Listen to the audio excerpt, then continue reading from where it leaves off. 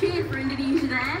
Ajang with Bawa will fly the nation's flag in the junior karting sprint, with Kanan Sini in the senior category and Presley Martono in esports. Welcome Team Indonesia. Thank you very much. Thank you.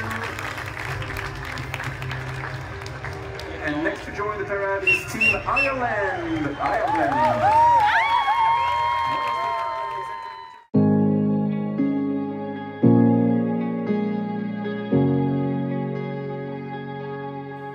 I'm stuck on repeat. I see the same skies every night. Oh, I need a sign. I need a reason why I'm alive. 'Cause I can figure out. Ya, kita lihat apa adanya lah. Tapi kita juga harus bangga that we represent merah putih di sini. Itu benderanya, dan semoga semuanya bisa lancar.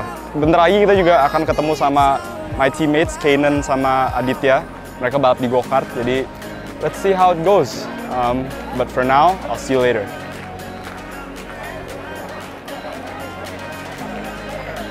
That's our car. That's our car in real life. ACC, apa? Kok ACC? McLaren 720S. McLaren 720S. Nah, itu tuh lawan kita hari ini. Si James, kok hari ini, besok si James Bawa.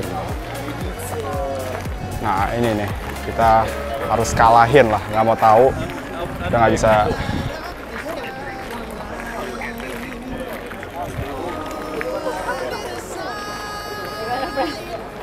Hah? Ya, namanya kita di sini kan udah jauh-jauh ke sini, harus coba lah.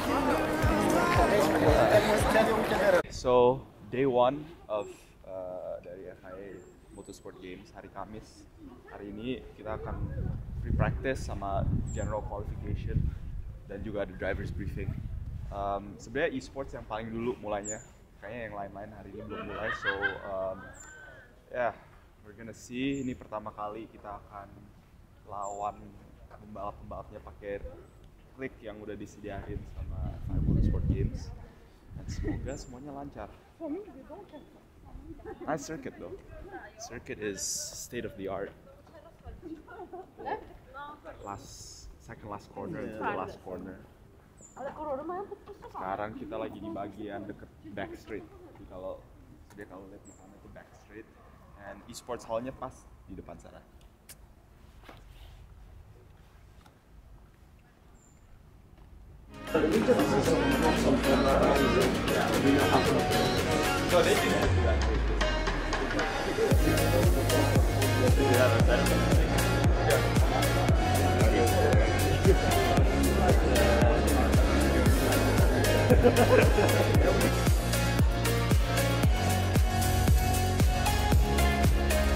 looking for fire. I wanna light up the sky tonight. If you are the best, I need a sign. then you go directly to some mistakes or I something. can figure out why everything around me just feels so far away.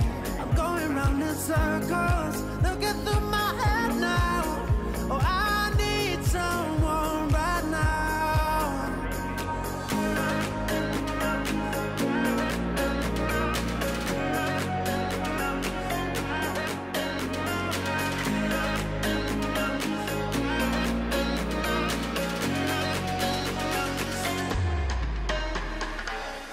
Yo, so hari ini kita sekarang bentar lagi akan balapan pertama, quarterfinals. Kemarin qualifying-nya not the best, practice-nya was good, tapi qualifying banyak insiden, banyak kena blocking, terus gak bisa maximize mobilnya.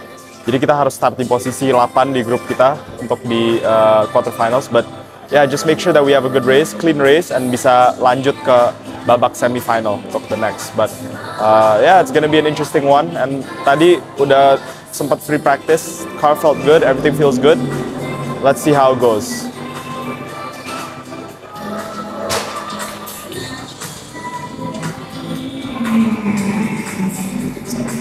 their quarterfinals within the top 10, completed their semi-finals in the top 10. They've got the job done on more than one occasion, and here's a man that got the job done on more than one occasion in the last race as well. Tommy Erskard levels up with the McLaren. The Indonesian machine of Presley Martono tries to go around the outside. He's got a lot of grip in that car. The Porsche's a very, very stable machine, but look behind. Sotomuto says, look, there's an advantage, there's an opportunity, puts his nose down the inside. Erskard goes a little bit deep. Sotomuto grabs that apex so well. Bit of a lick of flame from the McLaren as well. Tries not to run him out of road, gets on the power. Erskard back down the inside, still level as they come through the long left-hander. It tightens up here. Then you've got to get the run. I think Sotomuto's going to concede here and sit behind him. No, he's not, is he? Come on. He's absolutely on this now, side by side. But all the while, look in front of them as Martono just moves away, car length after car length. And all of a sudden, that's about, what, nearly a second gap now as they're going to cross the line. And behind them, suddenly, we've got Scharf in the Mercedes. Yeah, and that's the stupidity that we've got to now in this competition, where you've got to make a move and it's got to count. Yeah. That was great for us. So, hari ini tuh last day of competition di FIA Motorsport Games 2022. Kemarin sudah Jumat qualifying, terus kemarin sudah quarterfinals. Quarterfinals kita finish ke-8, jadi untuk semifinals kita start posisi 11. Kalau kita mau masuk ke final harus di top 10. Jadi itu goalnya dulu nih untuk semifinal. Kita lihat sekarang baru mau free practice, and then nanti kita mau semifinals, and we'll see what position we can get up to. But obviously the goal itu untuk bisa balap di final. So let's push on, and semoga bisa aman hari ini and competitive. Presley Martono.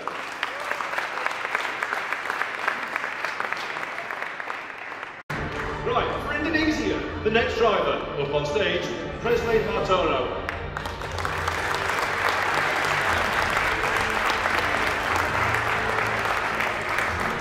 You also want to end it with a really good memory. Yeah. You don't want to be the guys like, oh, the last race I tooled around on my own. You want to do what this boy's doing now, Higo Rodriguez. You want to go too wide with 3.5 minutes left to go. Rodriguez to the inside. We have got not quite able to get it done and dusted in the first corner, but this is going to lead on to the next section of the lap, and another opportunity again. Strike while the opportunity presents itself. That is the lesson that all of these drivers have learned today, riding on board now with Rodriguez. And let's have a look at how upset and unstable that Indonesian car is in front. It actually, Chaz, that looks pretty decent at this stage, doesn't it? It looks very solid indeed. He's not really having to fight it at all, to be honest with you. He's just caressing it around that section of the circuit. And now Igor Rodriguez is going to tuck into the slipstream on this back straight, push the McLaren as hard as he can.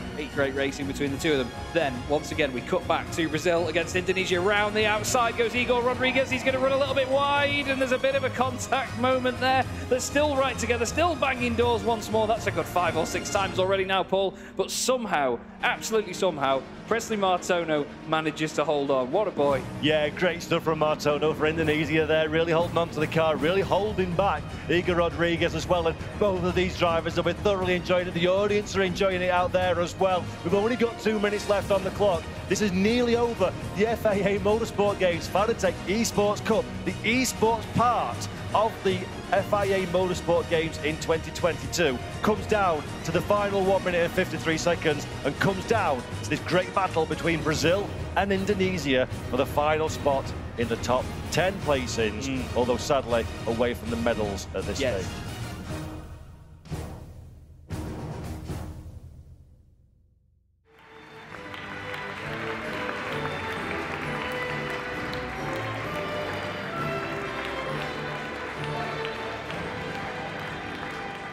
Hey guys, capek banget nih.